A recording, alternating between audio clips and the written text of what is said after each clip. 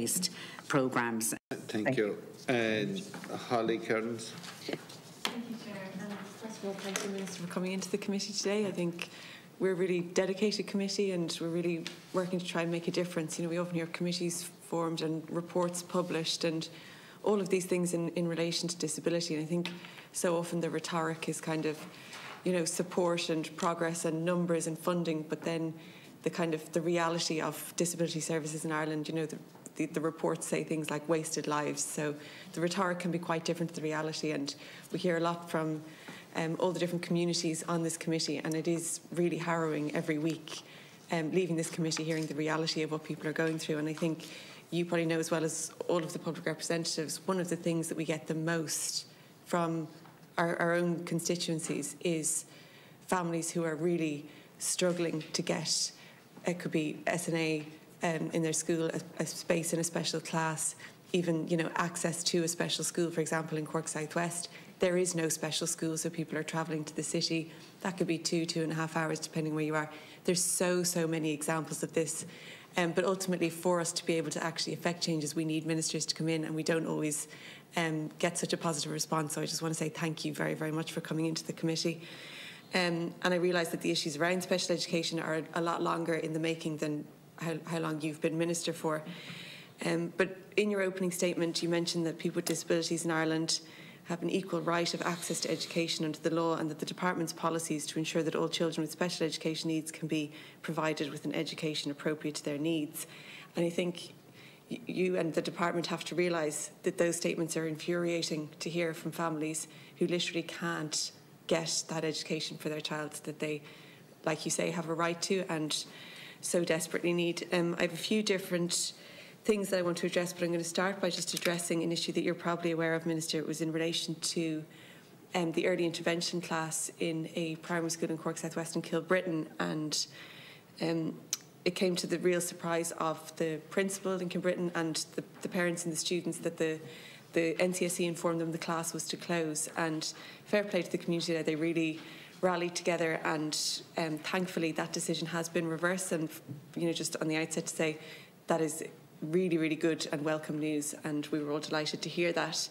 I suppose what is still of huge concern is that the NCSE informed the CNO there that it was the national policy to wind down early intervention classes, to phase them out in favour of the access and inclusion model.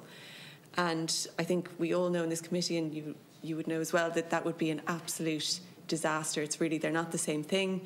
Early intervention classes are really crucial for so many people. We really, really need them, and what we'd like to see is more of them. And you know, I was hoping there was a miscommunication or some kind of misunderstanding there, but when the National Council for Special Education were in the committee last week and they were asked about this by our chair, Deputy Moynihan, instead of saying, which I think we all would have hoped they'd say, absolutely not, no way, we wouldn't dream of phasing out early intervention classes in favour of access and inclusion model, their response was quite worrying and it was very evasive. They said that they didn't want to comment and that they were waiting on the findings of the access and inclusion model report.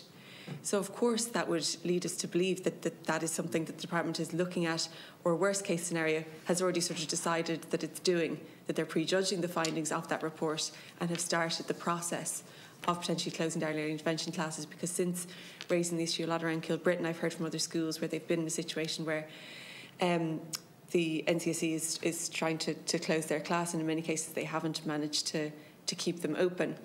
And I know the response that we constantly got from the NCSE throughout this was, you know, it's based on need in an area, and it was already agreed with the school that it would be closed. Like, none of that is actually accurate, because in Kilbrittain, as an example, to use this example, they had the staff in place for the following year, they had accommodation in place, and they had students enrolled. So that is testament to the need in the area. So it is beyond me how that class could have been told they were closing. And what I really want to know, or want from you, is assurance that there is no plan, or, you know, we're not even waiting on a report to see if there's a possibility of closing or phasing out our early intervention classes in favour of the access and inclusion model. And if there's time, Chair, I have more questions coming afterwards. Okay, thanks. Holly. Minister. Thank you, Deputy. And yes, I was surprised myself when this transpired, and obviously other deputies contacted me in relation to it as well. I just want to be clear that the national policy isn't to phase out at all. I can tell you that from my own perspective. It's rather sometimes they are transformed into special classes for mainstream. But I am committed to early intervention, and we have more special classes now. We have 2,118, as I said earlier on, and you know the NCSE generally sanctions the establishment of a special class, including these ASD early intervention classes where there is a need, and you know there's no change in the department's policy. So I can reassure you of that today, Deputy, if that's of assistance to you. It is actually. It's good. That's very reassuring. Thank you. I suppose just as a follow-up question on that one, I'm wondering: is there plans to open more of those classes based on the very obvious need, I think, in lots of areas? And I think one of the things that I see a lot is transitions between education stages being a major issue. So I really welcome the increase and credit you the increase in numbers of special classes in primary school, but that isn't translating into secondary schools. So what I'm seeing a lot of is that, you know, when people are finishing primary school, they're ringing around every secondary school, you know, within a radius of an hour and a half of a drive, and there's waiting lists to get into special classes in secondary schools. So I presume the department can do modelling in terms of if we know how many spaces we need in primary schools, of course that's going to translate into this many in secondary schools. I'm wondering what is the work going on in relation to making sure there's a provision for that. Yeah. And then also, you know, in relation to the special classes that we have, just a really specific issue. I think we all have it. So many national schools are in the country saying, for one, they don't have enough SNAs and stuff like that, and they want to cater for all the children in their community of a school who are, you know, fundraising through their committee to pay for somebody to come in to help, because otherwise they have to tell the children they can only come in for a certain amount of hours, and the school really don't want to do that. But one of the problems, and I think what we saw in West Cork particularly during the pandemic, was a lot of people relocated to West Cork from the city because they were working remotely, and then there was an uptick in the numbers of schools, but for some reason the SNA then the number of SNAs stayed in the school rather than where the students went to. So it could take another year then to get the number of SNAs needed in the school they'd now moved to. I'll just leave that then for now and see if I have more time after. Just that piece about transition from primary to post-primary is obviously critical. And you mentioned one of the challenges there actually is when people move, you know, and you're not aware of that, in terms of getting a special class specifically. If a family moves all of a sudden, it can be difficult. But one of the things that the department have been doing over the last couple of years is making sure that we're more streamlined in our approach. I mean, it very much struck me and others involved in this area is that there hadn't been for a considerable period of time a proper forward planning sort of forecasting model. But now the Building and Planning Unit shares its information with the National Council for Special Education, so you can actually see where capacity is going to be needed into the future.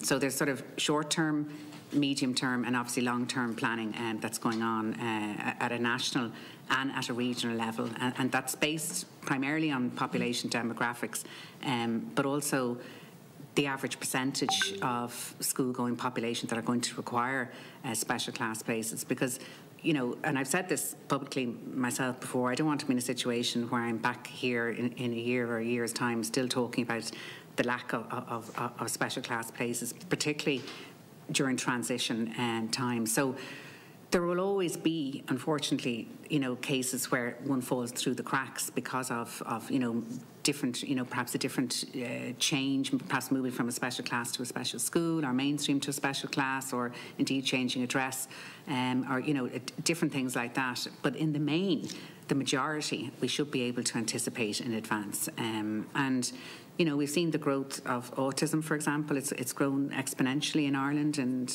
internationally as well. We have to cater for that. Most of our special classes are for autism, and so that's something that we're very aware of. So you know, the main thing is that we have the structures in place, the way that we do for other mainstream schools that aren't, you know, for children with additional needs. They can do it for that type of school. We can certainly do it in the area of special education. Just in terms of SNAs, I mean, it's always open to a school to apply for an exception review if they require an additional SNA.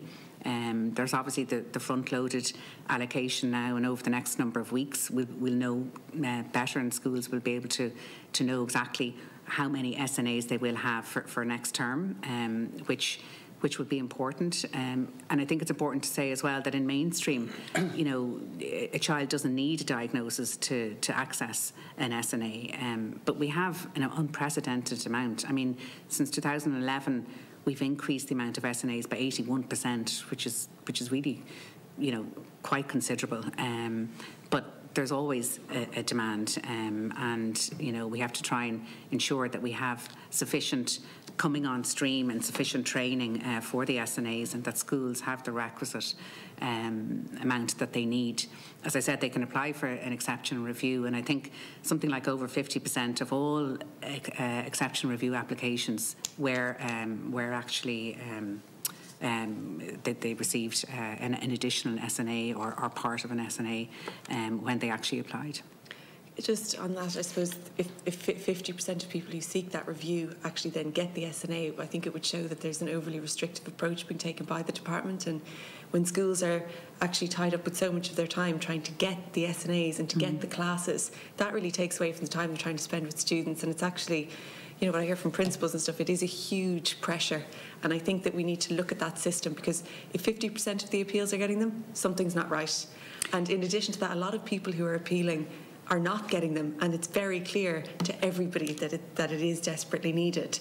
And one other thing, Minister, because this is really, and in the context of, and Pauline touched on it, and it's not in your department, is the Progress in Disability Services and the Children's Disability Network team. So when you take the context of what families are dealing with already, that's not even getting the first kind of interaction you get with the Children's Disability Network team, being on a waiting list for months to even get initial assessment, to get early interventions like speech and language therapy, physiotherapy, occupational therapy, all of these really crucial services that should be there for people, that they shouldn't be fighting for, but trust me, most people are. Yeah. And they're not even getting the first point of contact with them. And then they can't get a space in a special class, or they can't get a space in an early intervention unit or in access and inclusion.